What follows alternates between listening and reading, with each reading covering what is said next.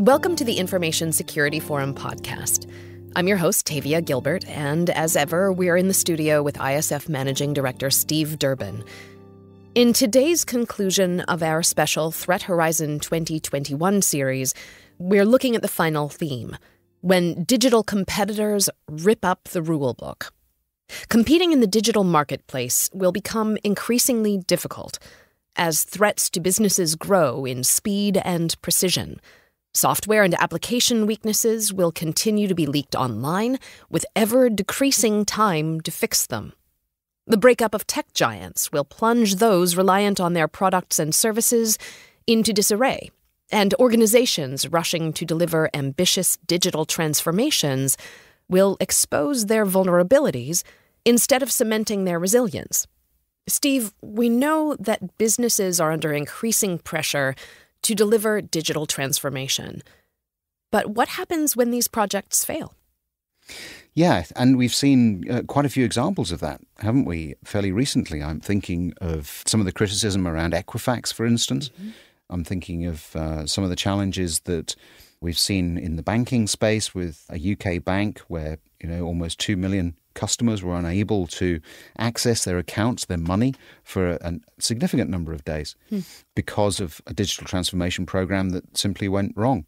And the challenge, I think, for organizations in this particular space is that there is undoubtedly a drive to try to introduce new systems, to stay competitive, to keep abreast of what technology can offer. And consumers expect that. But all too often, what we're doing is we're building new infrastructure on top of legacy systems. Mm-hmm. And unfortunately, we very often don't know what those legacy systems look like. Perhaps the insight into how they've been operated or designed or built, maintained, is no longer with the enterprise. And so we're building effectively, in some instances, a house on very little foundation. Mm-hmm. And I think that certainly is behind what we saw with the UK bank that had problems. Certainly it was one of the criticisms, as I mentioned, around Equifax, where they had been hugely acquisitive and really hadn't conducted some of the due diligence around the systems that they were then integrating into that overall system. You could say that one of the other major breaches that we've seen with Marriott and Starwood, how aware were Marriott of the Starwood systems, again, legacy systems, when they made that purchase. And these are not isolated examples.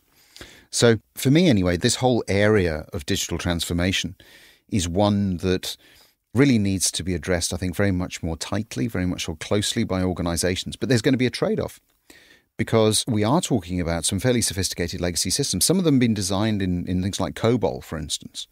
There aren't that many COBOL programmers still active in the workplace. And so it is, for me anyway, about really understanding better the way in which the systems that you are using as your foundation have been designed before you actually build on top of that some of these other large-scale projects. And for some people, that may not be possible. But then we need to be looking at some risk mitigation in that particular space. And so I don't expect any organization to suddenly hold back on some of these massive digital transformation programs. What I think that there is a requirement for them to do, however, is to conduct some fairly stringent and in-depth risk assessment. Mm-hmm. And there are very many tools out there to do that. Of course, the ISF provides IRAM2, which enables people to do that kind of thing. But so that you've got at least an eyes-open chance of really understanding what you're getting into. But, we shouldn't underestimate the pressure that organizations are under, particularly with the desire to not just provide very large-scale systems, but also have the ability to be able to access them from mobile devices that themselves were never designed to be hugely secure, mm-hmm. across a variety of different architectures that exist within very large-scale organizations. The problem, of course, would go away if we were all able to start our businesses with a blank sheet of paper. Nobody's in that position. And so I think we need to take some action that really allows us to take into account the fact that we have significant legacy systems that are out there that we have to make use of. And for me, this is really the role of the risk specialist. Right. Let's shift the conversation a bit. While there is more and more concern about the dominance of the tech field by a few big players, do you think, Steve, that their extensive, expensive, well-maintained infrastructure actually provides security and protection for us versus increased risk? I think the challenge for all businesses with this consolidation that we've seen in the tech field with the very large players, I'm thinking of people like Alphabet, for instance, Amazon, Apple, Google, Facebook, Microsoft, is that the consolidation that has taken place has certainly provided benefit. But there is increasing concern that they dominate the market. Mm-hmm. And that concern is being discussed quite openly now across Europe. It's being discussed quite openly in the United States. The FTC is certainly looking into some of these areas. So I think that one of the things that we talk about in Threat Horizon 2021 is this anticipation that at some point within the next couple of years, at least one of the big tech giants will be broken up.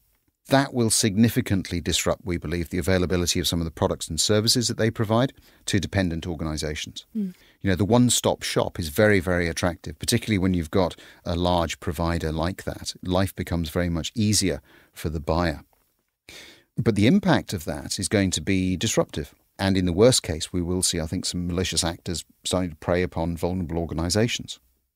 So the challenge in this area really is for every business to understand better its exposure to the services that they're potentially buying from big tech giants, and to think about some of those alternative arrangements that they might want to put in place in the event of a breakup, and to plan for that, because, as you've rightly pointed out, you don't want to lose the security and the protection that they can currently provide. And so, as we look forward, we do anticipate at least one of them breaking up. That means that some organizations will have to look for other providers, and the time to be preparing for that, I think, is now. I think it's incumbent upon organizations to really be identifying this in a risk register and to be really looking at how they can plan for the day when something like this does happen. There have been recent instances of organizations exposing the vulnerabilities of their competitors. How serious of a threat will this be to organizations in the future? And what do you think CISOs can do to guard against it? Yeah, this sort of exposure of vulnerabilities, again, nothing new. I think one of the things that we are starting to see, however, which is slightly different, is the amount of time that's being provided to put in place a patch to rectify a vulnerability before there is public disclosure. Now, for a high-impact vulnerability, it roughly takes 34, 35 days to be able to patch that. We're starting to see timelines being issued of, 30 days. Unless you patch this, we're going to publicly disclose. We've seen spats between people like Microsoft and Google and Microsoft, each having a go at each other in this area. And that's, I guess, the way that things have been. But the real challenge in here is we do anticipate what we term digital vigilantes beginning to weaponize this vulnerability disclosure. So attackers taking advantage of the fact that there is a finite time that's required to put right a vulnerability.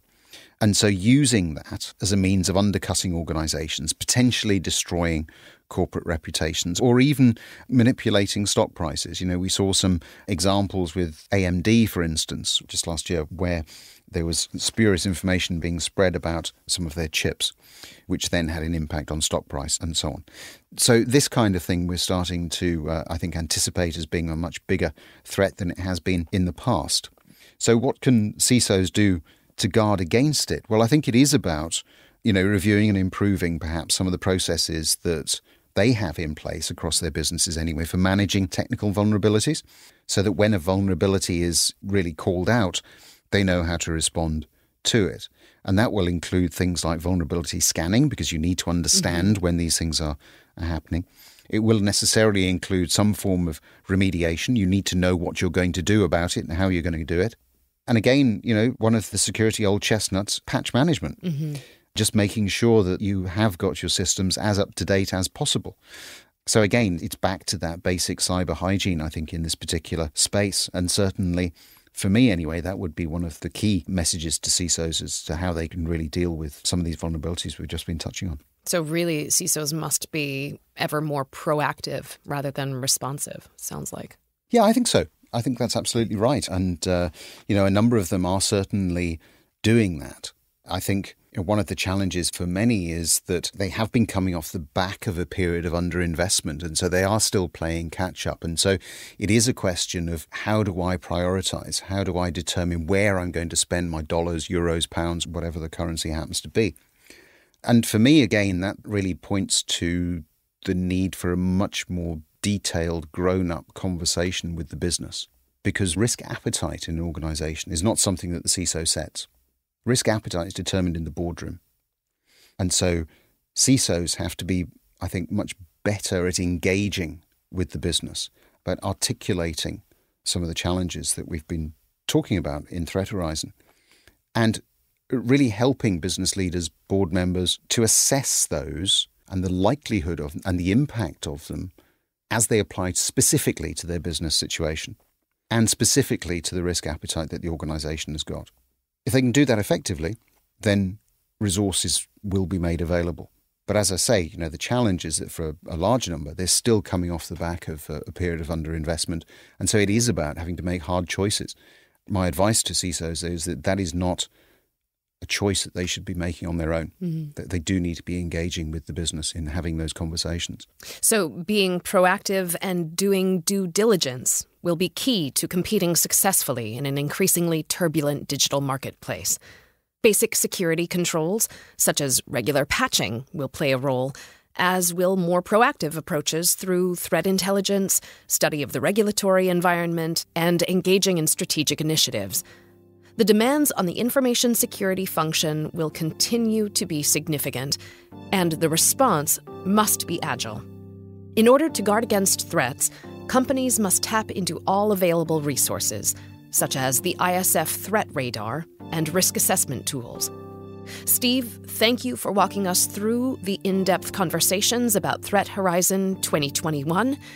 And for our listeners, for more information about the tools and resources available at the ISF, please visit securityforum.org.